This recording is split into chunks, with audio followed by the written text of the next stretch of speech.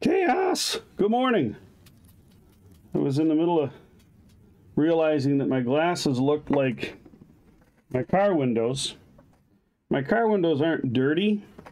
My dog just licks them. You know how that is. Those of you who have dogs understand. Good morning. Monday. Oh, yuck. What there? I just used this cloth to clean my computer screens too, so it's kind of saturated. This cloth will be done when I'm done. Done when I'm done. Good morning. Glad you're here with us for a little time in Glary. In God's Word on this Monday morning, April 4th, the 4th of April. 4422. 4422. Well, if you add the twos together, it's 4444. Anyway. Good morning. I'm distracted. How are you today? Snowing out. Yuck. This is what greeted me today. If I can click the right button here. This is the view to the south of our house today, which, you know, snow has its beauty. God certainly gives us beautiful things when he shows us his majesty. And it is beautiful to see the snow on the trees like that, but come on, to quote our current president, come on, man. It's April. Can't we have a little more mud? Yeah, Bonnie said a little more mud. Well, that is the next thing. We go from the season of snow and cold to the season of mud. That's what you get for living under a bunch of oak trees. Well, good morning. Good morning or good evening, Mushtak. Glad you're here with us, brother. Geraldine and Neil, good morning. Glad to have you with us here. Brenda, good morning. Raining in 39, high of 45. Yeah, we're supposed to be headed for mid-40s, but the last time it snowed like this, like we've got now, the temperature didn't get as high, and it took another day for the snow to melt off. Alexander's got driver's ed tomorrow night, so Bonnie's a little nervous that it won't melt off. But, well, anyway, greetings down there in Kalamazoo. Jerry, good morning. 35 degrees and snow is gone. Yeah. See, I keep telling you that Wisconsin's different than although I am to the north. In all fairness, yeah. Where I grew up is 3.5 hours south of here. It's not a straight line south. It's a move to the west south, but I don't believe Westby and La Crosse have any snow now either. What? Madison for winter didn't. Yeah, Madison didn't. Madison down in the south central part of Wisconsin didn't get any snow at all hardly this winter. I'm imagining Milwaukee didn't either. Milwaukee is on the lateral with Marlette. Or that's about as close as you can get. Connie, good morning. Harsha, more snow this morning. Yep, I know. And morning from Joker Marchand Stadium. You know, you have a unique sense of humor, Michael. You know that, I know that, and Karen knows that. Say good morning to Karen for me too, will you? Or hello if you see her later if she's not near you. Jeannie and Bob, good morning to you. Oh, only a couple of games left down there, Mike, huh? Season starts this week, I think, doesn't it? Regular season. Jeannie and Bob, again, good morning to you guys. Leela, good morning. Glad you're here with us. Ashley, good morning. Glad to have you here, dear. God's peace be with you. Verna, good morning. John, and I'm guessing Janet somewhere nearby. How nice it is, but I am sweating. Yeah, see, that's what Bonnie says. You go someplace where it's nice in the summer, in cold up here in the wintertime, you go someplace south and it's warmer. That's nice, but then you're sweating, and she doesn't like that either. I don't like this one. She doesn't even like it when it gets above 70 up here in the north. So, and that's it's usually relatively low humidity. Kendra, good morning. And praise. Kendra, you have to update me sometime on how Jimmy's doing. Not here, private message or something. But praise, good evening to you. And Loretta, good morning to you and Dale. I imagine we'll be seeing you guys back here fairly soon. I hope. No, I know we won't, because your kids are headed down there pretty quick. Yeah, he's going to skip out. Your son, my head elder and congregational president, going to skip out on Easter. Talk to that boy. Well, good morning, all of you. I'm glad you're here with us and you put up with my silliness. Let's go ahead and get down to the business at hand here before my arm starts to throb more. I do have a chiro appointment this morning, too, so... Oh, Kathy, good morning. Oh, you're down in Illinois. Yeah, good morning to you. Glad you're down there must be down there with Todd, huh? Good morning. Say good morning to them for me, too, will you? All right. Daily prayer for individuals and families. Morning order. That's where we begin here, page 295, if you have a Lutheran service book. In the name of the Father, and of the Son, and of the Holy Spirit. Amen. In the morning, O Lord, you hear my voice. In the morning I prepare a sacrifice for you and watch. My mouth is filled with your praise, and with your glory all the day. O Lord, open my lips, and my mouth will declare your praise. Glory be to the Father, and to the Son, and to the Holy Spirit, as it was in the beginning, is now, and will be forever. Amen. Our psalm today. Psalm 77, verses 11 through 15. Psalm 77, verses 11 through 15. I will remember the deeds of the Lord. Yes, I will remember your wonders of old. I will ponder all your work and meditate on your mighty deeds. Your way, O God, is holy. What God is great like our God? You are the God who works wonders. You have made known your might among the peoples. You with your arm redeemed your people, the children of Jacob and Joseph. Glory be to the Father, and to the Son, and to the Holy Spirit, as it was in the beginning, is now, and will be forever. Amen. Obviously, that points to our Old Testament reading today. In fact, I think if you look at Psalm 77, it's mostly about the events of the Joseph narrative. But I'd have to open it up and look for sure. I don't know many of the Psalms in as much detail as I would like. You could read them fully every day, and still not know. I don't think there's a lot of them. 150 Psalms. Well, I suppose if you read one Psalm every day for a week and then went to the next Psalm, maybe. I don't know. The older you get, the harder it is to memorize things, but the more you use things, the easier it is to remember things. Hey, Glenn, good morning to you and Ann and Grant. We'll be seeing you a little bit later this morning, I think. Anyway, Genesis chapter 47, verses 1 through 31. So I think we're reading all of chapter 47. I didn't look to check, but that seems to me it's quite a lengthy read here. So there will be sipping of coffee between paragraphs because my mouth is dry, which is the effect of using opioids, even if they are mild. So let's begin here. Genesis 47, beginning at verse 1 and then following.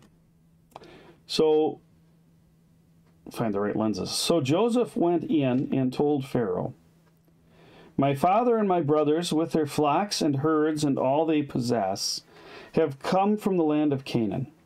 They are now in the land of Goshen." And from among his brothers he took 5 men and presented them to Pharaoh. Pharaoh said to his brothers, "What is your occupation?" And they said to Pharaoh, "Your servants are shepherds, as our fathers were." They said to Pharaoh, "We have come to sojourn in the land, for there is no pasture for your servants' flocks, for the famine is severe in the land of Canaan. And now please let your servants dwell in the land of Goshen." Then Pharaoh said to Joseph, "Your father and your brothers have come to you. The land of Egypt is before you. Settle your father and your brothers in the best of the land. Let them settle in the land of Goshen, and if you know any able men among them, put them in charge of my livestock." Then Joseph brought in Jacob his father, and stood him before the Pharaoh. And Jacob blessed Pharaoh. And Pharaoh said to Jacob, How many are the days of the years of your life? And Jacob said to Pharaoh, The days of the years of my sojourning are 130 years. Few and evil have been the days of the years of my life, and they have not attained to the days of the years of the life of my fathers in the days of their sojourning. And Jacob blessed Pharaoh, and went out from the presence of Pharaoh. Then Joseph settled his father and his brothers, and gave them a possession in the land of Egypt, in the best of the land, in the land of Ramses, as Pharaoh had commanded. I guess it's Ramesses. And Joseph provided his father, his brothers, and all his father's household with food, according to the number of their dependents.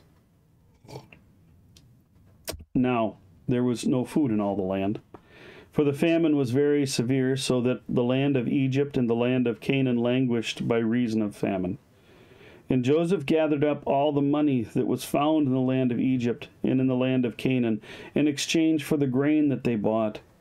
And Joseph brought the money into Pharaoh's house.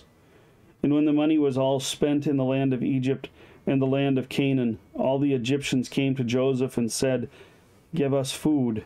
Why should we die before your eyes, for our money is gone? And Joseph answered, Give your livestock, and I will give you food in exchange for your livestock if your money is gone. So they brought their livestock to Joseph, and Joseph gave them food in exchange for the horses, the flocks, the herds, and the donkeys. He supplied them with food in exchange for all their livestock that year. And when that year was ended, they came to him the following year and said to him, We will not hide from my lord that our money is all spent. The herds of livestock are my lord's. There is nothing left in the sight of my lord but our bodies and our land. Why should we die before your eyes, both we and our land? Buy us and our land for food, and we with our land will be servants to Pharaoh. And give us seed that we may live and not die, and that the land may not be desolate. So Joseph bought all the land of Egypt for Pharaoh, for all the Egyptians sold their fields, because the famine was severe on them. The land became Pharaoh's. As for the people, he made servants of them from one end of Egypt to the other. Only the land of the priests he did not buy, for the priests had a fixed allowance from Pharaoh and lived on the allowance that Pharaoh gave them. Therefore they did not sell their land. Then Joseph said to the people, Behold, I have this day bought you and your land for Pharaoh. Now here is seed for you, and you shall sow the land. And at the harvest you shall give a fifth to Pharaoh, and 4/5 shall be your own, as seed for the field, and as food for yourselves and your households, and as food for your little ones. And they said, You have saved our lives. May it please my lord, we will be servants to Pharaoh. So Joseph made a statute concerning the land of Egypt, and it stands to this day, that the Pharaoh should have the fifth. The land of the priests alone did not become Pharaoh's. Thus Israel settled in the land of Egypt, in the land of Goshen, and they gained possessions in it, and were fruitful, and multiplied greatly. And Jacob lived in the land of Egypt 17 years. So the days of Jacob, the years of his life, were 147 years. And when the time drew near that Israel must die, he called his son Joseph and said to him, If now I have found favor in your sight, put your hand under my thigh, and promise to deal with me kindly and truly. Do not bury me in Egypt, but let me lie with my fathers. Carry me out of Egypt and bury me in their burying place. He answered, I will do as you have said. And he said, Swear to me. And he swore to him. Then Israel bowed himself upon the head of his bed. This is the word of the Lord. Thanks be to God. Now that's not the end of the Joseph narrative. There's another section that speaks of Joseph and his brothers. I've got to look that over and decide. We may jump over that and go to Moses. We're still at the end of Lent 4 in our reading, so we're about 4 days behind, 4 or 5 days behind. I got to decide if we're going to catch up here before Easter. To the text. So Joseph goes to Pharaoh. Now they've already made arrangements. He knew that the appropriate place for his family to go was Goshen, and Saturday you heard that he had told his brothers to come and settle in the land of Goshen, because that's where all the animals are kept. That's the area of grazing. Think of our Southwest and Dakotas and Montana, big grazing lands. But when there's famine, there's famine. I mean, what are you going to do? Nothing's growing the way it should. But that's also where Pharaoh's livestock is kept. And so Pharaoh honors Joseph and Jacob and has them settle up there in the land of Goshen. Jacob, Israel, is 130 years old at this point. Now, at one point, God had said no man shall live past 120 anymore. That should be the limit of his years. But by God's blessings, right? The exceptions are always God's blessings, that he has blessed them and for a purpose, for a reason. We don't live past 120 years except by the grace of God. I was talking to somebody the other day and I said, like men, as a rule, no matter who we are or what our genetics are, at a certain point in our lives, at a certain age, our prostate enlarges, and actually we develop prostate cancer. No matter who you are, when you reach a certain age, you're going, and you may never reach that age, right? You might not live that long, and it's not a specific age, because that does depend on genetic characteristics and things. But sin has placed a limit on how long we will live. God said 120 years, but by reason of his grace, some live longer. And Jacob is one. I mean, he lives 147 years total in our text. Jacob comes and blesses Pharaoh. Joseph brings his father Jacob before Pharaoh, and he blesses him. Now think about this a little bit. In the divine service, in the conclusion of the divine service, usually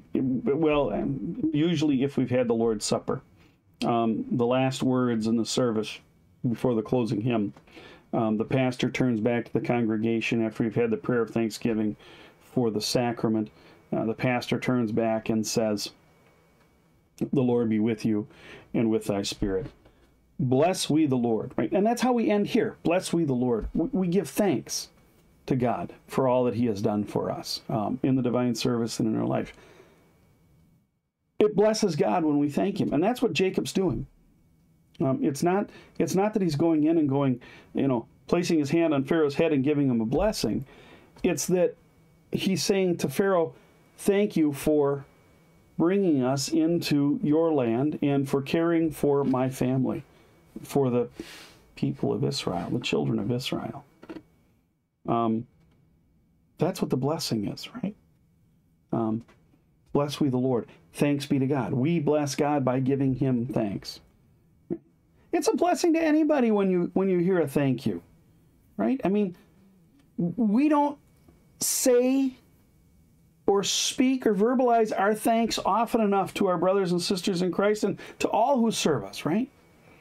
I mean, God works through people. The means of grace are word and sacrament, but the delivery of that grace is through people, right?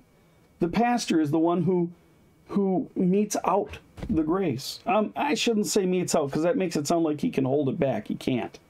But he's the one who delivers it. He's the servant who brings it to you. For which we say thanks be to God. But when we help each other, right? Whether it's helping a little old lady across the street, helping somebody find their spot in a hymn or in the hymnal, helping somebody get something off the shelf in the grocery store, feeding the hungry, clothing the naked, visiting prisoners, helping people pack up their belongings and move them, giving people a place when they have no other place, sheltering people. Bless we they who help us, because they do so by the grace of God, by the love of God that's in them when they do it out of love and compassion. And we don't say thank you enough. And it's difficult because the old Adam in us says, well, of course they are doing these things for us. But that new creation in us that is the love of Christ that's in us should give thanks. Thanks to God that there are people out there who do these things, but thanks also to those who do them. Even to the unregenerate, right? To the unbaptized, to the unbeliever, we should say thank you for the works that they do.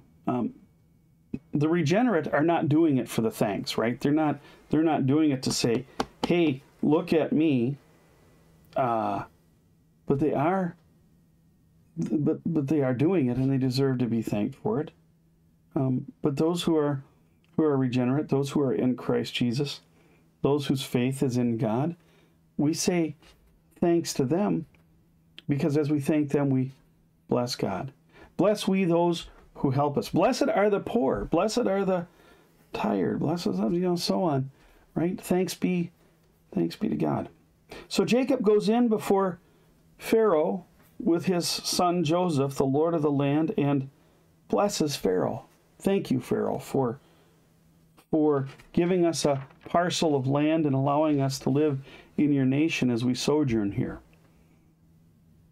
What would it be like if the people crossing the southern borders of America would come in and be thankful, and then seek to serve themselves? Now, and I think there's something to be said for that in the next part of this text. And this may sound a little political, but I think it's practical as well.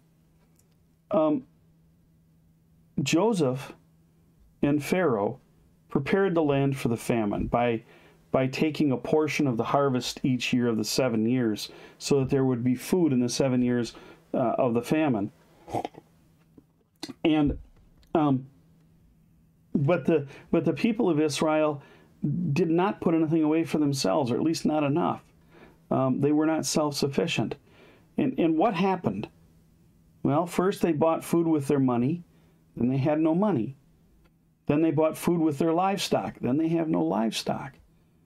All they have left is their bodies and their land, and they were forced to give their land to the government.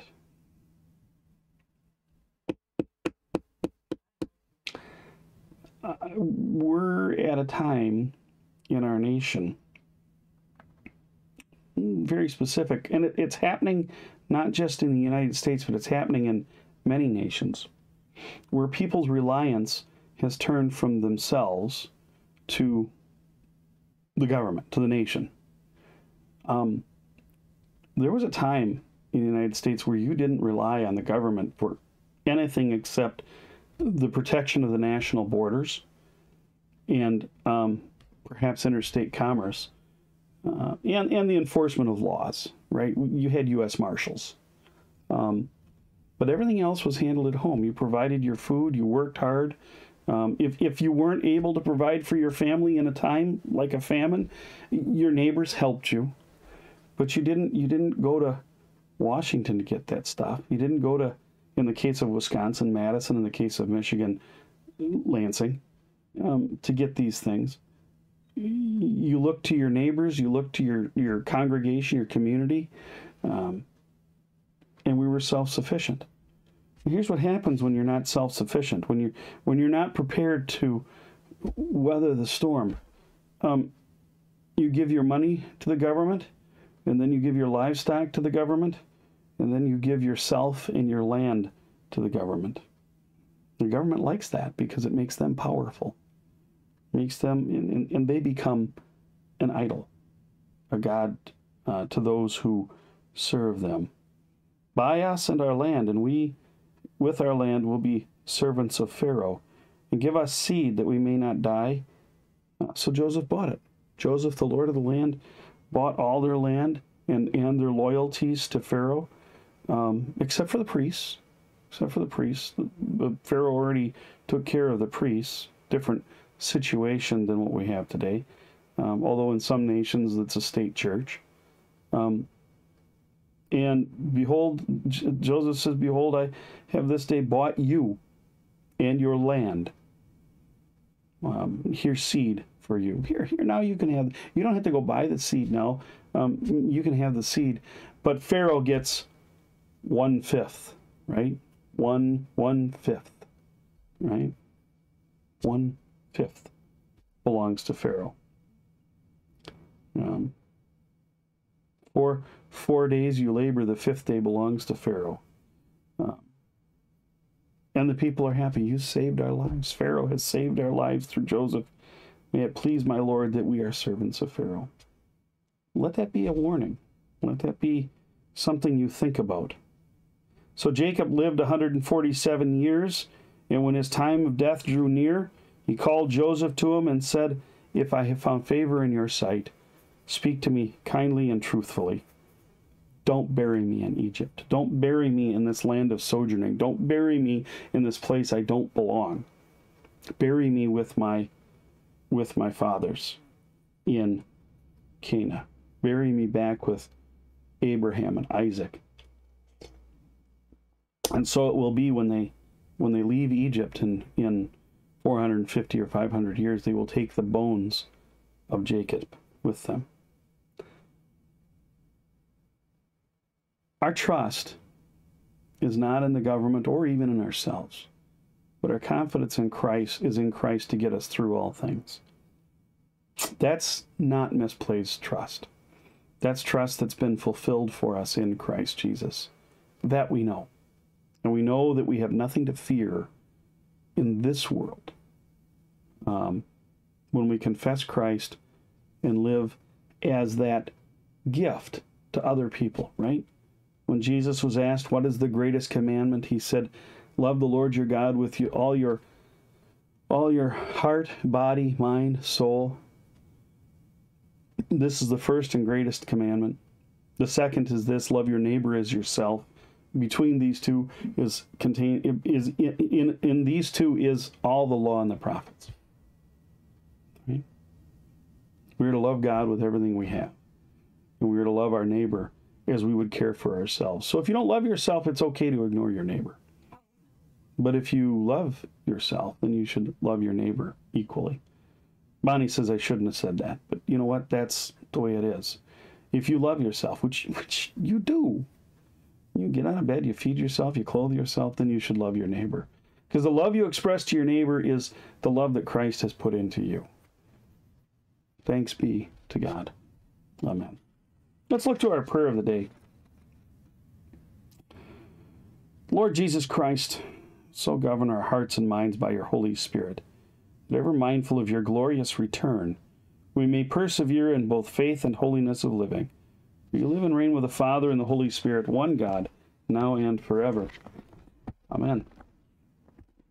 Prayers for ourselves and others on this Monday morning. I got to flip back here to the beginning of the month in my little prayer book here, the first week. Remember, the first week of prayers in this little prayer book follow the order of the Lord's Prayer. So the Sunday prayer was stuck together pages here. The Sunday prayer was focused on hallowed be thy name, which is what Sunday morning is about.